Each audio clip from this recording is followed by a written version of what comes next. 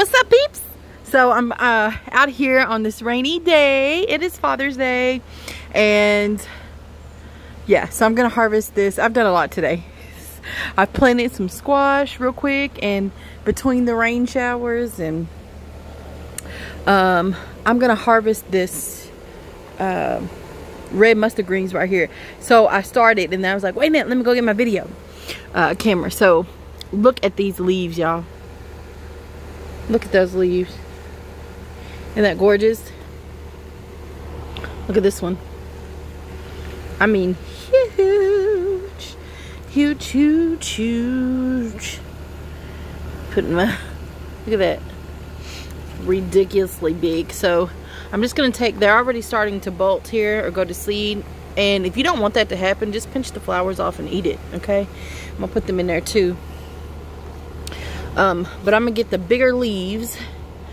I think I'm just gonna get the bigger leaves, and I'm just grabbing down and tearing it off. You can use scissors if you want. That's cool. Or not.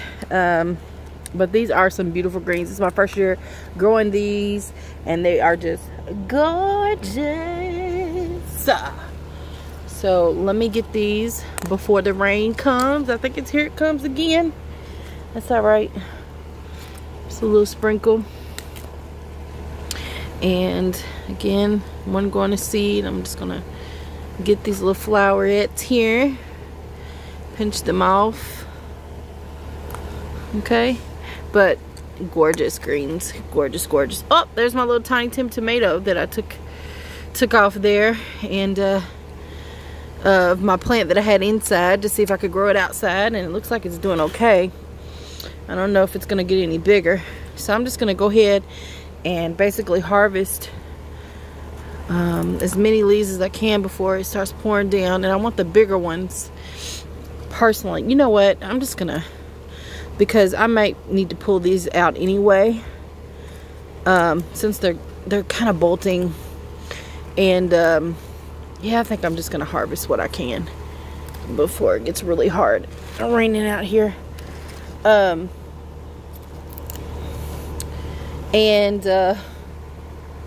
see, I think I'm look, those are going to seed too. I'm just gonna do this right here real quick. I don't want them going to seed yet. I think I want to use that pot for something else very, very soon. And yeah, let me get these too. And I'm gonna leave these are the inner leaves, but they're also the most tender and the most new. So you can harvest, and this is cut and come again. This is what they call cut and come again, okay? You can harvest the outer leaves, the bigger leaves, and then, you know, in a few days you'll have new growth, okay?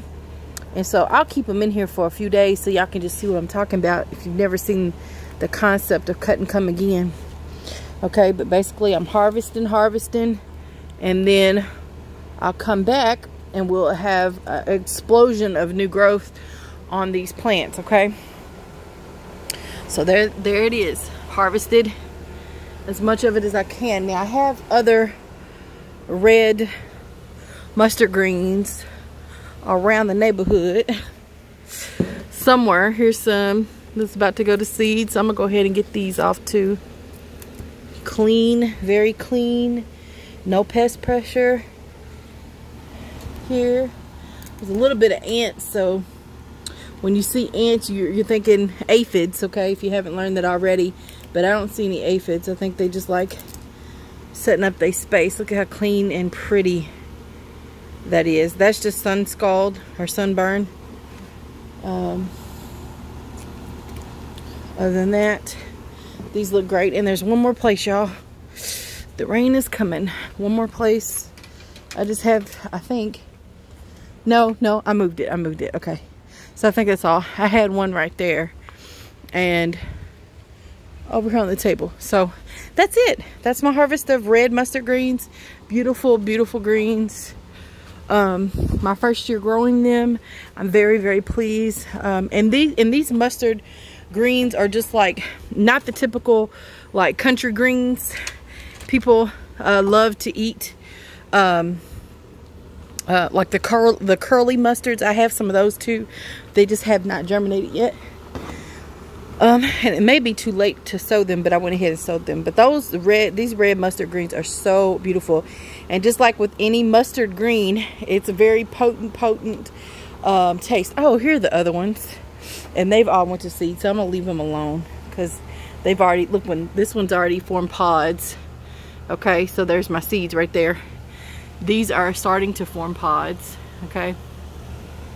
So I'm just going to let it be what it is. Yeah. Let's see. Yeah. Yep. Let it be what it is.